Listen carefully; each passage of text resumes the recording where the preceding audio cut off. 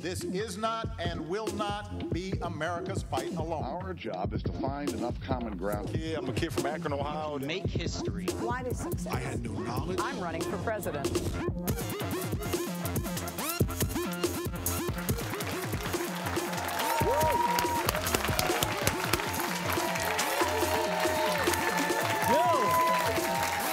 Thank you for coming.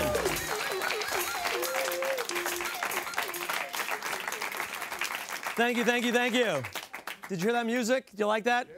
Yeah. It was written by my son, who's sitting right over there. So thank you there. Zach Seekoff, remember the name. Okay. Thank you and welcome to the HuffPost Show. I am Roy Seekoff, and we are coming to you live from our LA studio. We've got a great show for you tonight. Comedy legend Carl Reiner is in the house. Yes. So is musician and filmmaker Pras Michél. And we have a very funny lady, Parks and Rec's Retta. But first, we want to kick things off like we always do with This Week In, This Week In. Our look at some of the fanatics, fools, morons, and miscreants who caught our attention this week.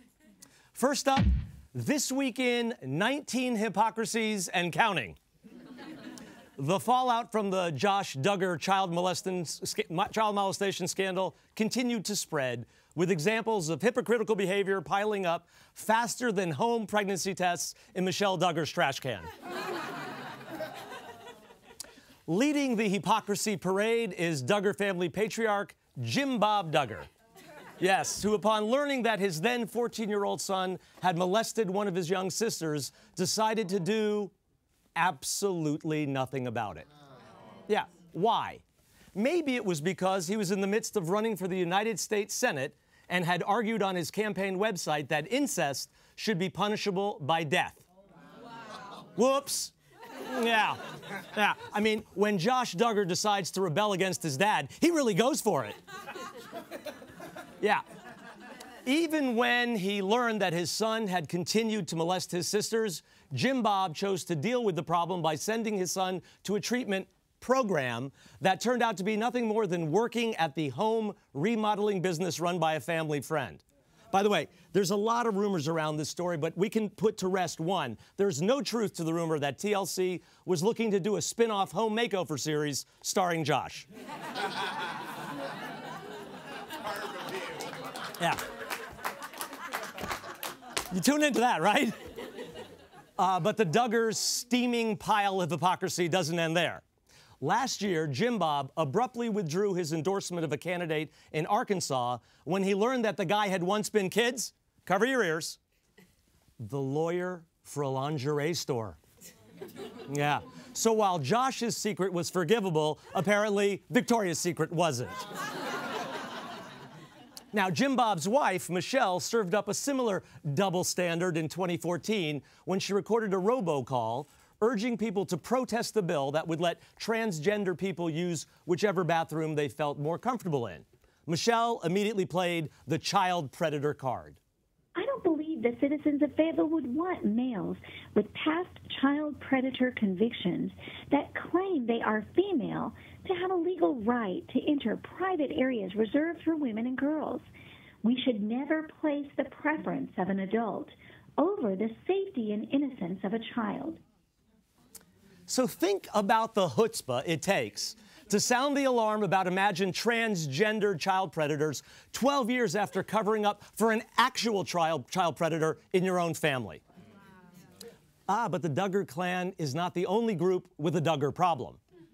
It seems that almost every Republican presidential candidate has spent time cozying up to now admitted child molester Josh Duggar, who, until the scandal broke, had been the head lobbyist for the Family Research Council. That's a conservative Christian group that has been at the forefront of the fight against gay rights, against abortion rights, and even the ability to get divorced. Sinners! Now, one of the candidates with the closest ties to Duggar is Rick Santorum, who famously compared homosexuality to pedophilia and bestiality.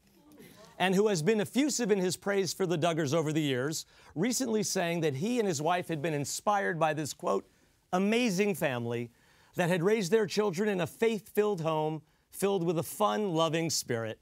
Because really, what says faith and fun more than hiding an incest scandal to keep your TV ratings up? The Duggars have returned the affection, starring in a 2012 campaign video that they called 19 Reasons to Vote for Rick Santorum. Senator Rick Santorum will fight for small businesses and bring American jobs back home. He is a daddy and he loves his children. I love you, Rick. When Santorum was asked about the scandal earlier this week, he had this to say. I'm just sickened by it. I pray for those girls in particular. To have gone through that is just hard to think about. Now notice that he said that he was sickened by the revelation, but not by the fact that the family he'd found so amazing had millions of dollars in their pockets, presenting themselves as holier than the rest of us, long after knowing that their kid was a child molester. Now, Santorum's step away from the Duggars leaves just one GOP candidate all alone on Duggar Island.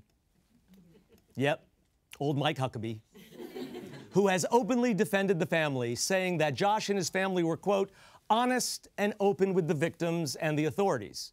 Now, this would be absolutely 100% true if you define being honest and open as covering up a series of sex crimes and refusing to allow the authorities to question their son.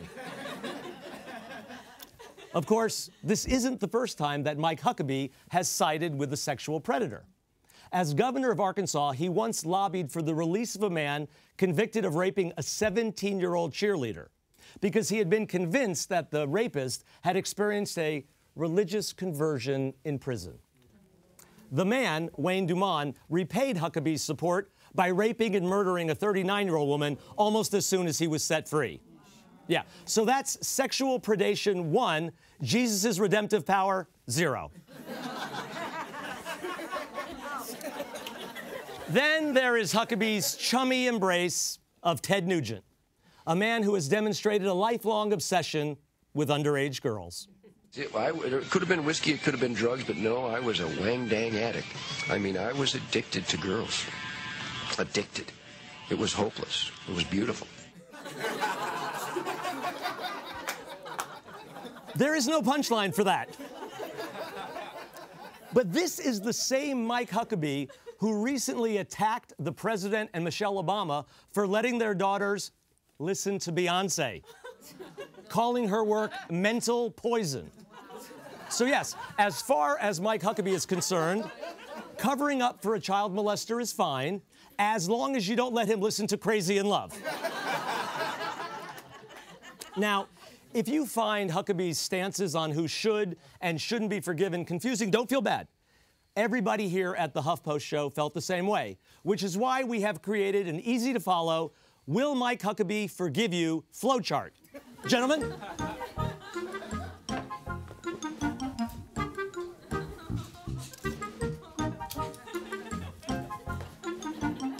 Yes, it's very simple. All you have to do is ask yourself one question. Did you commit a crime? If the answer to this is no, you say, am I the first family?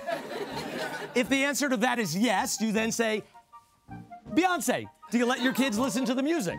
If the answer to that is yes, the answer is, huck no. Mike Huckabee will not be forgiving you. However, if to the question, did you commit a crime, and the questions, was it a sex crime? Did it involve underage girls? If the answer to those is yes, you then have to ask yourself, are you a conservative rock star? Are you a Christian reality TV star? Or are you someone who has had a Christian jailhouse conversion? If the answer to any of these is yes, then hallelujah! Mike Huckabee will definitely forgive you. What's more, He may even join you in a rousing on-air rendition of Catch Scratch Fever or Wang Dang Sweet Poontang.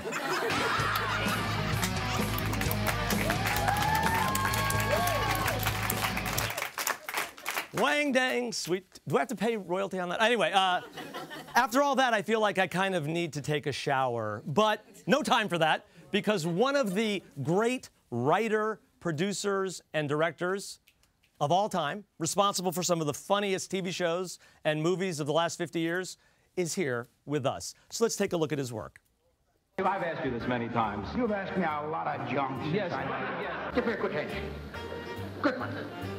That's the way I like to feel, a good handshake. You were born in Darling Falls, Montana.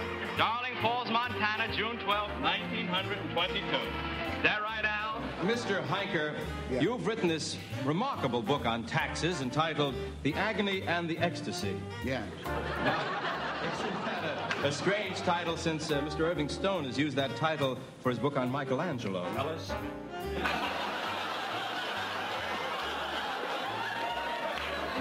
There she is. There's the little lady who put you out of business. Your book's going to be a television series? It's true. Of course, I won't do until after my series is defunct, which may never be. Buongiorno. Buongiorno. Well, she still got bad breath, but he don't care. This is the kind of music that tells me to go out there and be somebody. Our body. It's my body. I'm not sharing my body with anyone. Everybody's going to be real disappointed. Where are we going? God damn, your drunk tests are hard. Catalina, Magdalena, Lupitana, what's the name? You're the elevator killer. Merv Griffin. Yeah. Why? I don't know. I've always just loved to kill. I've really enjoyed it. Ladies and gentlemen, please join me in welcoming a man who has given me more pleasure than almost anyone other than my wife, one of the comedy icons of the last 50 years, Carl Reiner.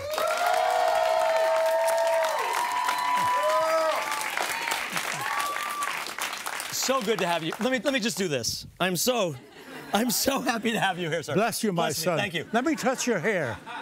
That's real hair. Good stuff, right? I have that in boxes at home. Yeah, I saw that. But you were on the vanguard of the bald thing. Well, you know, the thing about baldness is that there was a guy named Fred McMurray who wore a toupee, and I never wore a toupee. That was a toupe? Yeah, oh, and I never wore a toupee walking around the street. And he said, how do you decide when to wear it? I said, well, if I put on a tuxedo and I want to be well-dressed and a little handsomer than I am, I wear a toupee. But every time I wore it on the Carson show or any of the shows I always told the audience, you know, this is a toupee. I didn't want to fool them, just want to look good, that's all. I never lied about it. Now, you have been on a tear. You have been on a writing tear. This is just the last 2 years. Yeah, 2.5 years. Yeah, you've written 3 volumes of your memoirs. Right. I Remember Me. I Just Remembered. And What I Forgot to Remember. Right. So, by the way, I'm so proud of this for a different reason. First of all, this book has 230 pictures in it. So people who don't like to read as much as they like to look at pictures, this is their book. Anyway, no, the pictures fill in. But this picture, this photo, I am so proud of. My wife, who passed away a few years ago, we were married for 65 years, but we met and married while I was in the Army, and she came to visit me in Camp Crowder, Missouri, and painted this watercolor portrait of me. Now, if you know anything about paintings, watercolors is not the medium for portraits. Yeah. You make a mistake, you can't repair it. You have to throw it out. One sitting, about an hour and a half. I don't know if you got to take a close to that. That's what I looked like then. This is the way I look now. The same. For those of you who don't know, his wife Estelle, along with being a fantastic singer, she's the lady in the famous orgasm scene in When Harry Met Sally. She says, "I'll have what she's having." Yeah. So, In all of these books, why so prolific? Why are you on this tear? Is there a reason? I don't know. They're in at this age. I'm at 80. No. 93, sir. 93 yeah. And 2 months. There's very little I can do, but I do love the computer and I do love to write. When I learned that I could write, I didn't know I was a writer until one day I wrote a short story in the basement of my apartment in our house in New Rochelle. I brought it to my wife, and I was a teletype operator in the Army. I wanted to see if I could still type. She said, "Where'd you get this?" I said, "I wrote it." She wrote this? She was laughing. So I wrote 13 of them. I wrote 13 short stories. I gave it to a gentleman who gave it to another gentleman who asked me if I'd have lunch with him. My friend was a textile manufacturer, and this guy was in pocketbooks. I think he bought textiles for the pocketbooks. No, he was Simon & Schuster pocketbooks. And he's the one who said to me, short stories don't sell, but novels do. And I said to my wife, I can't write a novel. I don't have enough words. I went to college at Georgetown for 1 year. I don't have enough. She says, you may not have enough words, but you have feelings. And with that, I started to write Enter Laughing, my first novel. Well, there's some amazing stories in here. I mean, there's stories about Billie Holiday and Frank Sinatra and the Rosenbergs. Do you have a favorite story in What I Forgot to Remember? Let me see. I'll look at the chapters. They're all my favorite stories. Oh my God. Carol Burnett. There's good pictures. You got to get the pictures. Well, while you're looking at that, you know, I noticed that the foreword was written by Bill Maher. Yes. And the foreword over here was written by Jerry Seinfeld, and this one by Billy Crystal. Right. Obviously, they all idolize you as a comedy icon. What do you feel about the current comedy scene? Do you like it? Do you think it's... Well, there are some. There always will be the commentators. The one who the comedians who commentate on what's going on, they're funny. I mean, Louis C.K. is funny.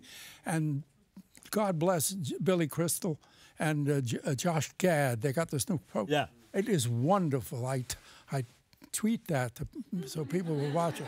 No, Billy Crystal is a phenomenon. He did a show called 700 Sundays. He did it for years.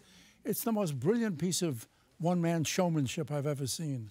Now, you mentioned Twitter, and it got a laugh, but actually, you are incredibly active on the Twitters. I love Twittering. What do you love about the platform? You're talking to people. I can't go anyplace anymore. I walk around a block. That's about it.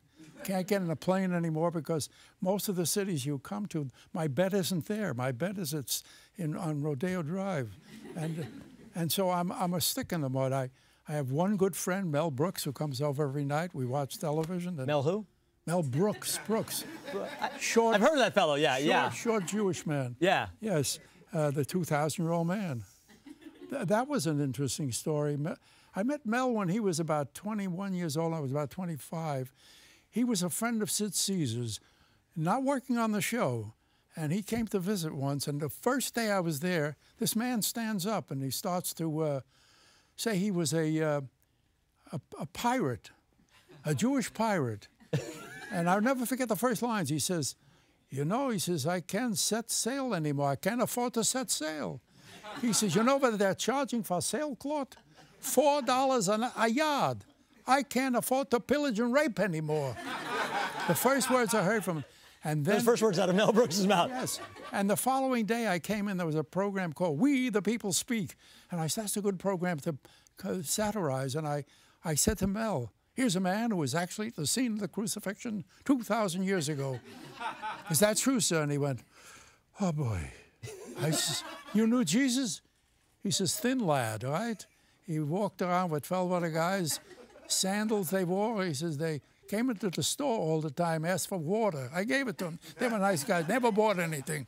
That was the first line. That was the beginning of it. And then for the next 10 years, at parties, when it was dull anywhere, we'd get up and do it. And it took 10 years to get it on record. And then it blew up. Yes, it blew. Now, you also recently tweeted, it blew up. Up. Yes. Yes. Because that has a new meaning now. Yes, right? Yeah, right. But now, you tweeted about Tina Fey. Yes. When she was on Letterman, you said, last night on the Letterman show, Tina Fey was beautiful and brilliant as always. Yes. Tell us about your love of Tina Fey. Well, the first time I saw her was she was on Saturday Night Live, and she did an impersonation of Miss Palin. And I fell over. It was so accurate. She has two things, as I said. she's brilliant and beautiful. Yeah. And she was on, what was she on lately? Well, she did 30 Rock, right? Which I think owes a huge debt to the Dick Van Dyke Show. Well, that is a good show, by the way. But no, she just retired her. Oh, she was on Letterman and took off her dress? Yeah, stripped down. She retired. Yes. And she's still sexy. You know, it's interesting. Do you think it's strange that here in 2015 we're still having a conversation, women being funny? Do you know, there's still this question about it? Well, you know, it's funny. I was married to a woman who was funny. She wasn't a comedian. She was the most gifted person I know. I say about her that Estelle raised 3 great kids and 1 great husband. I was 7 or 8 years younger than she was when we met. We married 65 years later. Everything I know, but she was always funny. She always the bottom. When she said, "I'll have what she's having," there was one time when my daughter was 16, and Robbie, who was 2 years older, her brother, he was saying, "What do you want for your birthday?" Oh, we were saying, "What do you want?" And he said, "Why don't you get a nose job like your friends are?" They all had little bumps on their noses. And I said, "Wait a minute, Rob." I says, "Her mother has a bigger nose than that, and look at the handsome guy she got." And my wife says, "Yes, it's not the size of your nose that counts, it's what's in it." And it's funny, I was doing The Jerk with Steve Martin at the time. Yeah. I told him about it. He laughed hysterically. 10 years later, he calls Estelle, and he says, "Estelle, you know that line you said about the nose? I'm doing Cyrano. I'd like to use it." And in Cyrano, you see Steve Martin say, "It's not the nose that counts, it's what's in it." And fantastic. You know, looking at that compilation at the beginning, you've been involved in so many great things. I hope you don't mind if we touch on a few. No, touchstone. Obviously, the touchstone, the talisman, maybe one of the great television shows ever, The Dick Van Dyke Show. Yes, yes.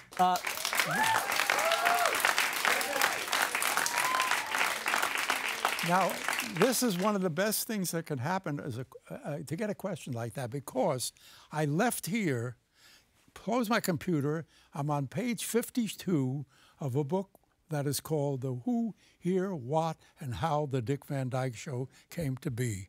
It's going to be everything that Carl Reiner knows about the Dick Van Dyke Show. About everything that's ever happened on the show. And every time I look at the 158 chapters, I say, "Oh, my God, what happened there, what happened there, what happened with Mary 4 or 5 times." I mean, it's my labor of love right now. What's interesting about the show, so it's in some ways very inside show busy, right? It takes place on a show like your show of shows, and yet it stood the test of time. What about it do you think has spoken to so many generations? I know exactly what it was. I wrote about the one thing I knew about my wife and I, our relationship, and our relationship to our kids and the world. And we wrote about that. And if you talk about yourself and you're honest about it, most people say, "That's just like me." And another thing I did was I was very careful about that. When other writers came in, I said, I knew we had something special. I said, "I have a feeling this show is going to be around." I knew it. I said, "So let's not use any slang of the day. No, a gun is a gun, not a gat." The words of the day were, the slang words were from the picture of, or McMinnville, or they had a lot of... They didn't last. No, it didn't last. Yeah, because I have no idea what that means. Yeah, no, but McMinnville. Yeah, from the story about the same name, that was a big thing. Yeah, but and if you watch the Van Dyke Show, there's no slang in it, and another thing, people haven't changed that much. I decided to do shows about 2 people who were meant to be together and wanted to be together. They were not 2 against each other. They were 2 against the world. I used Lucy, who was probably the best comedian ever lived, but her show was about two people who shouldn't have been together. Right. They're always fighting. Yeah. Now, you also have another thing that you are the only man. Yes. Who ever... I can't wait to hear this. Leave that hanging, right? The suspense. Yes. Who has been on every incarnation of The Tonight Show. That's right. Steve Allen to Jack Barr to Johnny Carson, Jay Leno, Jimmy Fallon. Yes. I was on Carson. There was another show with the Jerry Lester show, even before that. But on the Carson show, I was on 47 times, and it was last week. he invited me to come and say goodbye. And I said, Johnny, you got to do me a favor. I said, in my resume, I want to be able to say I was on 50 times, 47 is. So I said, would you introduce me 3 times? And he did. I walked out. He gave me that intro. I had one. I walked out. I turned my jacket inside out. And he's here. And I sat down, cut. I walked out again. I came with the jacket over my shoulder. So I got 50 shots. 50 shots? Yeah. So there's been a lot of upheaval in late night this year, obviously, with the retirements. Yeah. What do you think of the current state? You know, it seems to have taken a turn towards the silly. Yeah. You know, Jimmy Fallon is, cracking eggs on his head or doing lip sync battles. Yes, yes. It's not kind of the banter from the Jack Paar days. Are you a fan of the current state of late night? You know, the funny thing is I am. First of all, Jimmy Fallon, I think, is an amazing talent. He sings, he does everything, and he takes chances. He's not afraid. Kimmel, same thing. But the guy I really am, who's sort of making that kind of a show a different show, is James Corden, the Englishman. Yeah. He's unbelievable. Yeah. He sings, he dances. He was on a runway with models. He was sensational. Yeah. He is very graceful, and he sings beautifully. We saw him on Broadway in, One Man, Two Governors. I didn't know that. Really, really, really funny. Yeah. What about, we had this final victory tour, the goodbye tour for David Letterman. Were you a Letterman acolyte? Or? Oh, I always watched him. I thought Letterman filled in a place that nobody was filling in. He was you know, the things that the people are now missing him, because that truth that he had was a strange. And by the way, I'll never forget him. He made one of the most brilliant speeches, or not a speech, but a lecture about 9/11. Yeah, when he came that back. was the extent of intelligence in his brain. By the way, I look for Colbert coming back to do the Letterman show. I heard Colbert, what's his first name? Stephen Colbert, doing an interview about his wife and his kids. I said, this is the dearest human being I've ever heard. Yeah. And I can't wait to see. He's not going to be the crazy, foolish person he was there, but I can't wait to see that. Well, you have a reputation as being one of the nice comedians. You know, you're a happy comedian. Yes, you're not like this angst-filled, unhappy guy. No. Colbert seems to be the same way. Yes, he is. Now, you also a tweet about politics. Yes. I noticed this one. Let's show this tweet that you put up not that long ago. At 93. You're hoping to be around for the next national election so that you can cast your vote for our first woman president. So, look, read that. Something that you prophesized 3 years ago. Yes, in one of these books. One of the books, we could find it. You find it. But I think you're actually, talking about Carly Fiorina, right? No. Not Carly Fiorina? No. This is very interesting. I think it's that book. Yeah. In this book, I talk about a family, a particular family, and what happens in the world after that, what the family does in that world, and the year 20 so-and-so, 30, the year 20, what is it, 1987, right. Carla Forino, Eva Longoria, Sanchez Bassett becomes the second woman president. Right. And a nice little asterisk, the first woman president is Hillary Clinton. And this was 3-4 years ago. Right. I sent it to Hillary, and she said, if this happens, you'll get the first dance at the ball. Now, the interesting thing, I put a picture in the book. I found a picture of Hillary Clinton shaking hands with Barack Obama, and Bill Clinton is there, and I said, the incoming president saying goodbye to the outgoing president while the first man looks on. And that's what you predicted 3 years ago. 3 years ago. So not only are you a great tweeter, a great writer, a great director, you're prescient. Yes. You're the You're the Jewish Nostradamus. Yes.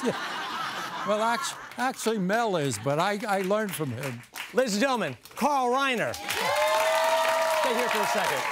Stay right here for a second. You can get all of Carl's books at randomcontent.com, where Carl will personalize your book. But before you go order it, please check out this video, our latest Dickopedia. Dickopedia, a wiki of dicks. Today's entry, Bikram Chowdhury. Bikram Chowdhury is a 69-year-old yoga instructor, a multi-millionaire businessman, and a dick. The originator of hot yoga, featuring classes held in sweltering conditions, Chowdhury first staked his claim to dickhood in 2002 when he attempted to copyright his sequence of 26 postures, a cynical appropriation of Hindu spiritual practice that's been compared to trying to copyright the Lord's Prayer. Having built a yoga empire that includes schools in over 200 countries, Chowdhury dickishly flaunts his wealth. He owns a fleet of 40 luxury cars and often leads his classes wearing nothing but a tiny Speedo and a $1 million diamond and ruby encrusted watch. Chowdhury's dick moves extend to his ego. He regularly compares himself to Jesus and Buddha, neither of whom is known to have said, as Bikram did, "I have balls like atom bombs, 2 of them, 100 megatons each. Nobody fucks with me." But his dickish boasts go far beyond the explosive power of his testicles. His claims that he healed Janet Reno's Parkinson's and Richard Nixon's phlebitis are wholly unsubstantiated, as is his assertion that his yoga can cure, well, just about anything. I totally cure you, whatever the problem you have. Even less credible is his contention that he worked with the Beatles in 1959, since he would have been 13 at the time and, more importantly, the group had not yet been formed. Nowhere is Chowdhury's dick behavior more evident than during the teacher training programs he holds twice a year. After paying over $14,000, attendees are forced to endure 9 weeks of grueling physical exertion, restricted food and water, and supervisors who won't let them go to the bathroom without permission. Trainees are also required to stay up late into the night watching Hindi-language Bollywood movies that have nothing to do with yoga. Films Chowdhury cheerfully narrates while having his shoulders massaged and his hair brushed by attractive young wannabe Bikram instructors. These women are often groped and subjected to Dickie Bikram pickup lines like, "If I don't have sex, I will die. You are saving my life." According to a series of civil lawsuits, Chowdhury's carnal come-ons sometimes lead to sexual assaults. He put his hand inside my leg, and then I said, "Please don't." He raped me. One former Bikram trainee alleges that while she was pleading for him to stop, the aroused yoga guru penetrated her, ejaculated quickly, then asked, "How many times did you come?" Bikram denies the multiple charges, going so far as to portray himself as the one being pressured, explaining, "If a follower says to me, 'Boss, you must fuck me or I will kill myself,' think if I don't, the karma." Add to this mix a collection of sexist, racist, and homophobic comments, and you don't need to bend over backwards or break a sweat to reach the conclusion that Bikram Chowdhury is an utterly detestable dick. I'm the most spiritual man you ever met.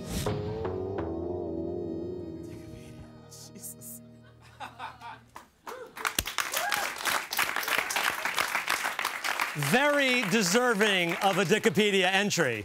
All right, it's time for our panel. Our first panelist was a member of one of the most beloved hip-hop groups of all time, the Fugees. Yeah. And he has just released his second documentary, Sweet Mickey for President, which is a look at the winning campaign of current Haitian leader, Michél Martelly. Please welcome Pras Michél.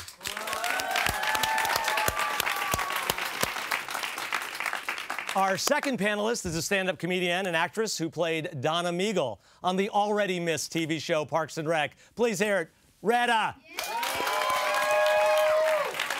Thank you guys for being here.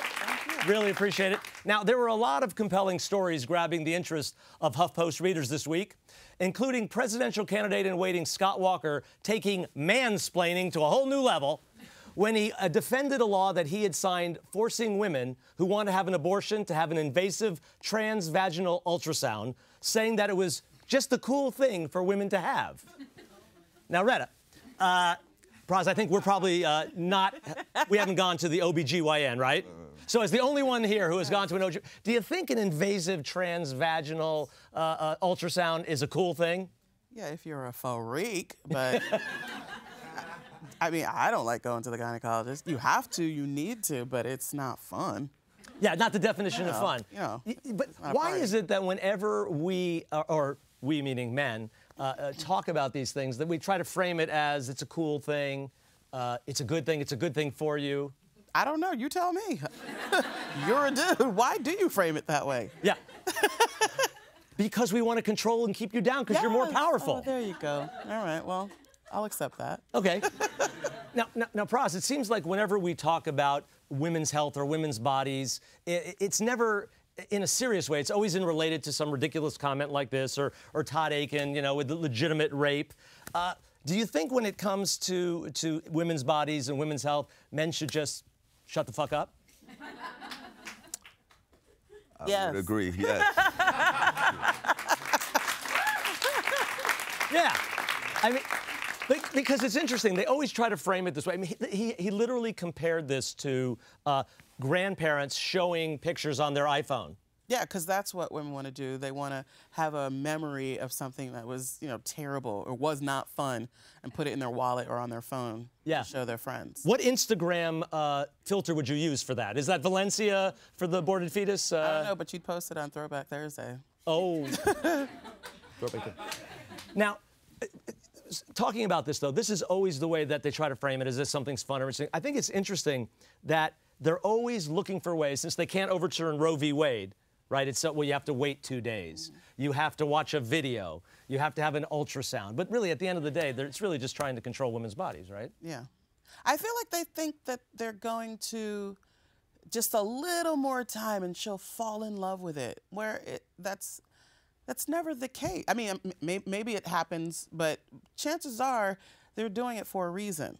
And 2 more hours isn't going to change the reason why they're having the procedure. So now, Pras, this came up in 2012, and it was the GOP's war on women, and it helped get Barack Obama elected. Have they learned nothing? You know, to be honest with you, this conversation, I'm so confused. No, I am, because I'm confused because I don't understand what the GOP are trying to do. Are they trying not to win the election? I mean, I don't get it. Like, I'm really baffled. I really don't get it. I don't get it. Yeah. I'm trying to make sense out of it. I'm not even trying to be funny. I'm sitting here, I'm trying to think, what can I say that could sound somewhat profound, but I just don't get it. I really don't. I think that's the thing. As we look at this field of ever-increasing GOP candidates for president, is there anybody coming through that seems to be making sense? Because isn't the whole purpose is to get votes, right? Theoretically, yes. This is why, yes. And more women are voters than men, right? So wouldn't it be safe to say, hey, listen, I might be pro-life, but, you know, you make your own decision on what you want to do. Even though if you don't really mean it, but just say it so you can at least get the votes. At least be a smart politician. Yeah, I don't know. Yeah. Now, on the other side of the ledger, there's the discussion going on, you know, in the culture about what defines a man, manhood, what makes somebody a man. Obviously, not just a male, but a man. And Fox and Friends, that deep, incisive show over on Fox, had a segment this week in which they had an expert came on to say what it means to be a man. And his theory was that you need to know how to tie a knot, tie a tie, and change a car tire. So to prove this, they went out, and this is what happened. So what's important here that you guys understand is that being a man is not about what you are, it's about who you are. Okay, so in what respect? These guys right now happen to be helping someone who's in distress. This is what a man does, not just a male. I love Whoa, watch it. Hold what you got. No, stop what you're doing. No, Jack's Let falling. it down. There's a little bit of teamwork going on right This here. is amazing. This is amazing. Now, you have a son. All kidding aside, what would you want to impart to him? What does it mean to be a man in your eyes? I mean, the way I was raised in my household is about taking care of your responsibilities, respecting women. I mean, I remember when I was a kid, my sister and I got into an argument, and I told her, shut up. And my dad came to me, smacked me, and told me, you have to always be respectful to a woman. So to me, being a man is being respectful and taking care of your responsibility. I know how to change a tire, but that doesn't mean that I'm a man, you know? So I think that when you have these, you know, when you have these ultra-conservatives, you know, think they know what's best for all of us, like someone left them and left them in charge of the world or whatever, and then they get on a TV show, can't even change a tire. That's funny. That's why we showed it. Yeah. Now, Retta, what do you, for you, what defines, makes somebody a man and not just a male? Well, according to Fox and Friends, I'm a man because I can tie a knot, tie and change a tire. So I have those capabilities.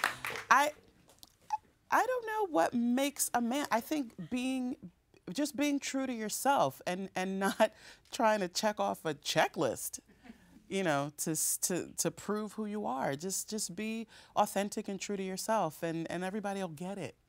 You know what I mean? You don't have to try so hard. Yeah. I mean, did you see that thing? There was also the thing where this guy was crying at his wedding, and people on Twitter were saying, oh, he was crying because he realized he was never going to be able to have other women. And he wrote back, he's like, no, it's because I saw my wife, for the first time in her gown, and that's why I was crying. Why do we still have this issue in 2015 about men being able to cry, express emotions? I mean, I guess it started back during the caveman time, right? Because the man would go and hunt, and the woman stays back, But, I mean, cut to 2015, the social media aspect, it's putting a lot of pressure on people, especially Instagram, right? It's put a lot of pressure on people. So, I mean, look, the guy was in love. He saw his wife. He cried. I mean, I don't think he cried because he can't get any more women because he's stuck. I don't know if that was the case. I think it was love. When was the last time you cried? At my father's funeral. Seems like an appropriate use of emotion there. Yeah. How about you? When I got my lip waxed. It always makes me cry. I still can't get used to it. Every other month I cry. Do you scream? No, I try not to because I feel like my lady judges me. So take it as a man. Exactly. I feel like she has like an issue with me. It's like, relax. It happens all the time. So I just and a little, one sad tear. That's one sad tear. Okay, let's look at our next story. Cameron Crowe's new rom-com movie, Aloha, starring Bradley Cooper and Emma Stone, is being accused of whitewashing Hawaii. In other words, being another film set on an island whose majority population is a minority, but that features white people. And although it's funny, they tried to play this one off by saying that Emma Stone, who maybe is one of the whitest people that you could ever see, she's 1/4. Her character is 1/4 Pacific Islander. And they name her Ing. Now, of course, this isn't the first time. Hollywood has a long tradition of white people playing Asians. Mickey Rooney, if you remember. Yeah. Breakfast at Tiffany's. Oh, my God. And then we had, of course, Marlon Brando, House of the August Moon. And the most American of all, the Duke, John Wayne as, yes, Genghis Khan. So here's my question. I mean, we talk a lot about diversity. We talk about diversity in casting. But here's roles that are meant for Asians, and they're even giving white people those roles. You're starting to make films. You're working in films. Why do you think this is? Is it just because that's where the money people, if you go to the halls, if you go to the people who at the studios, they're mostly white?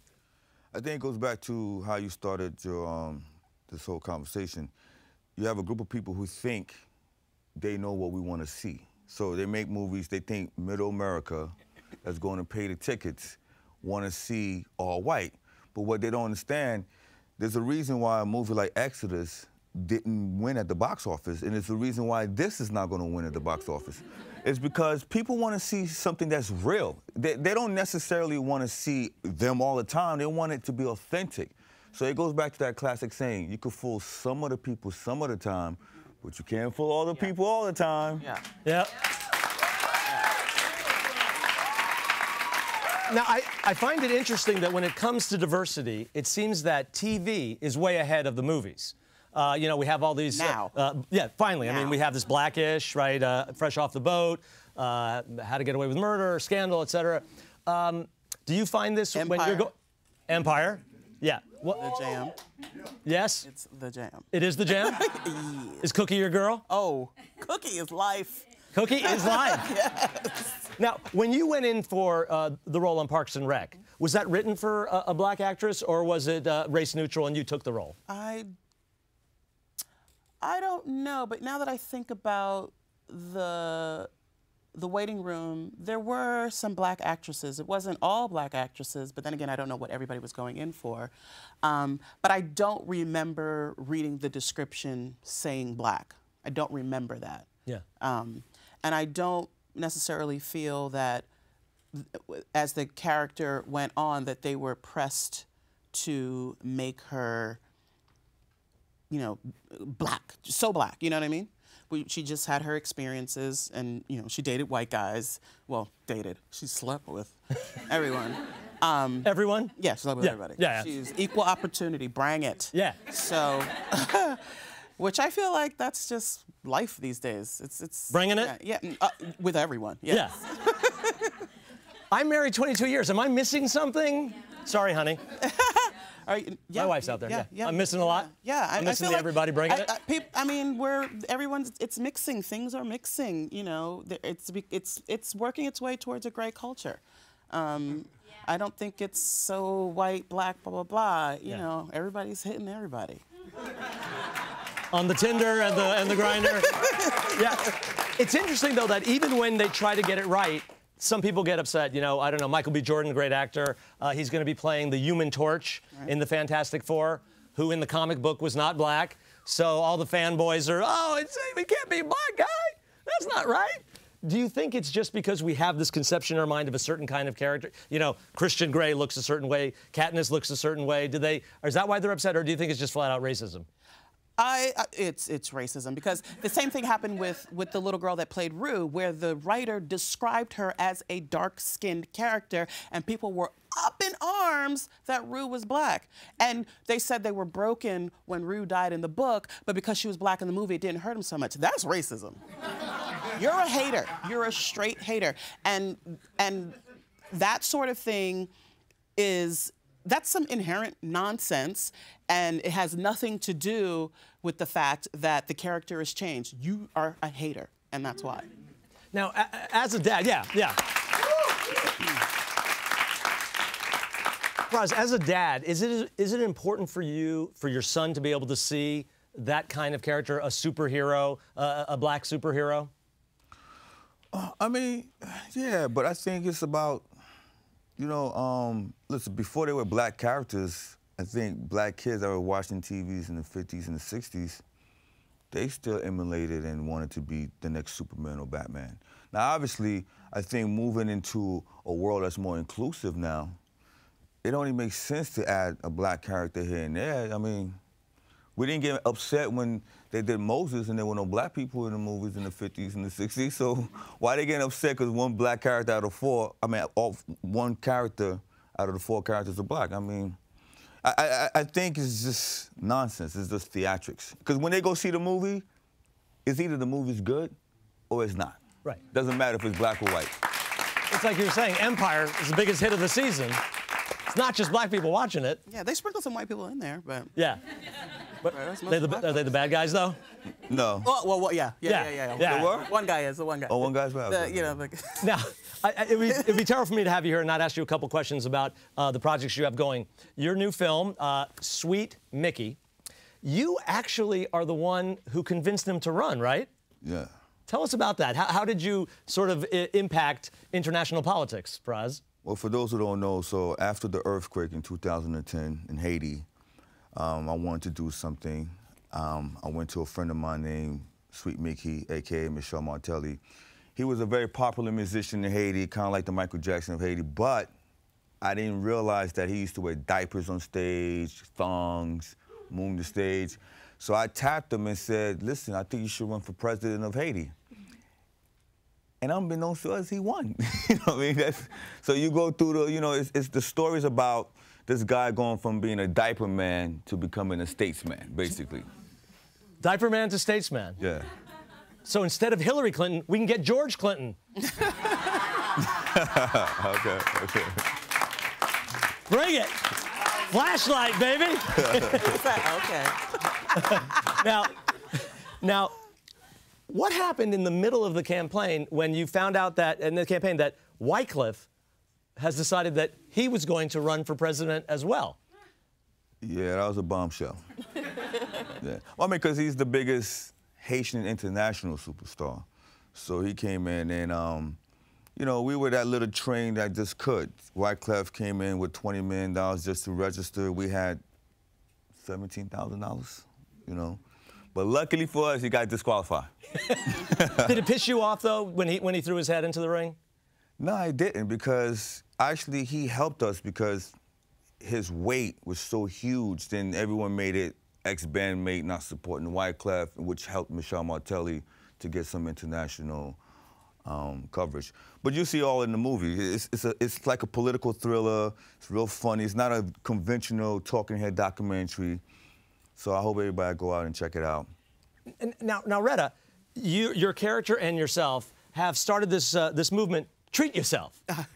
Well, now, what is the essence of Treat Yourself? it's basically do what makes you feel good. Take the time to do for you. For me, it's buying handbags.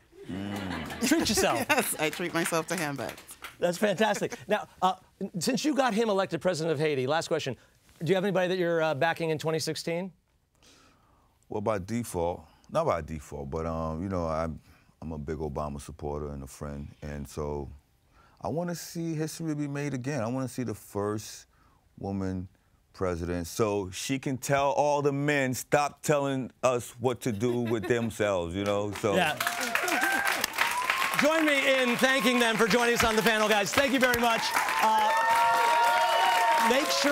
Make sure you check out Pras's new film, Sweet Mickey for President, at the LA Film Festival on June 11th. And special thanks because he just flew in from New Zealand to be on the show tonight. I really appreciate that. And you've got to follow Retta on Twitter. You are a badass tweeter. Thank you. She's one of the biggest live tweeters I've ever seen. You're like spelling bee last night. Oh, she was tweeting that. Some sort. So you guys sit here for a second and listen, a lot of TV networks are currently rolling out their new summer shows. Here's a preview for one you won't be able to miss, even if you want to. This week, millions of Americans tuned in to the 7-day quiz show event, 500 questions. Now it's time to kick it up a notch. You are about to witness television history. Get ready for an 18-month event showcasing the finest the Republican Party has to offer, with contestants with degrees from Harvard, Brown, and a handful of semesters at Marquette, in a battle of wits that pits career politicians against ophthalmologists, brain surgeons, ordained ministers, and former tech companies' CEOs. They're all competing for the ultimate prize, an upscale address, and the title of leader of the free world. And all they have to do is answer just one question. On the subject of Iraq, knowing what we know now, would you have authorized the invasion? I don't understand the question you're asking. If I know now, then what I know... No saves. I don't think it's productive to play hypothetical games. No phone a speechwriter. Well, I don't want to second guess. And absolutely, I would have. Positively, I would have not. No takesies backsies. Whatever I heard, it was translated, knowing what you knew then, what would you do?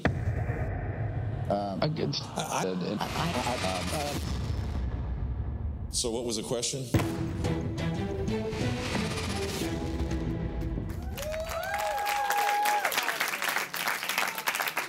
It's just one question. You'd think they would have had a little time to think about it before they go in there. Anyway, before we go, we want to do our part to make your weekend a little bit better by helping ensure that you're well prepared and able to be part of any conversation. So we're going to do a quick lightning round of party prep, checking out the HuffPost, and giving you a ready-made take that you can use should any of these stories come up this weekend. Okay, our first headline, FIFA red card.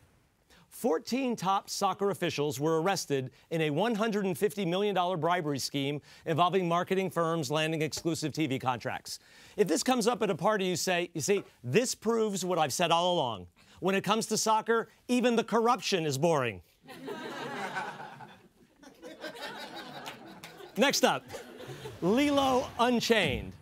For the first time in nearly 8 years, Lindsay Lohan is officially not on probation.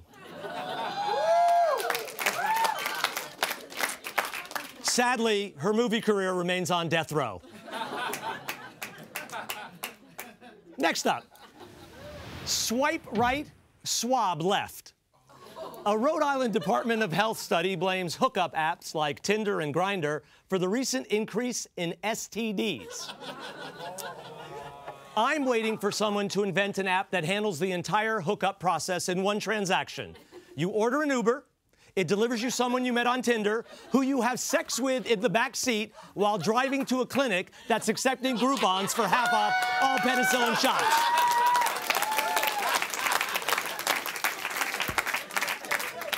And finally, Far East failure.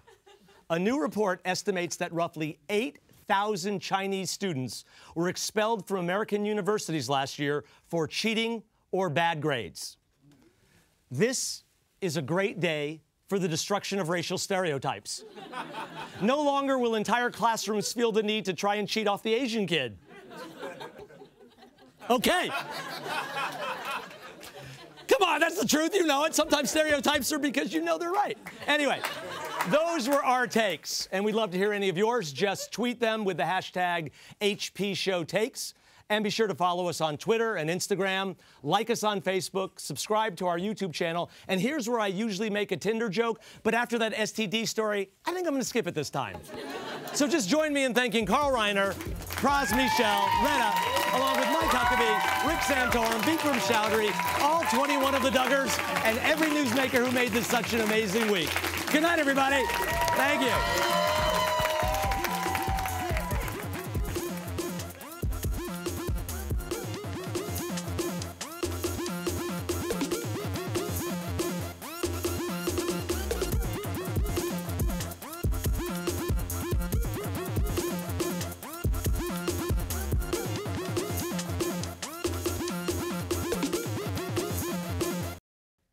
Hey, thanks for watching. Don't forget to subscribe to our channel and click here for more videos. And make sure to catch new episodes Friday at 9 p.m. on HuffingtonPost.com.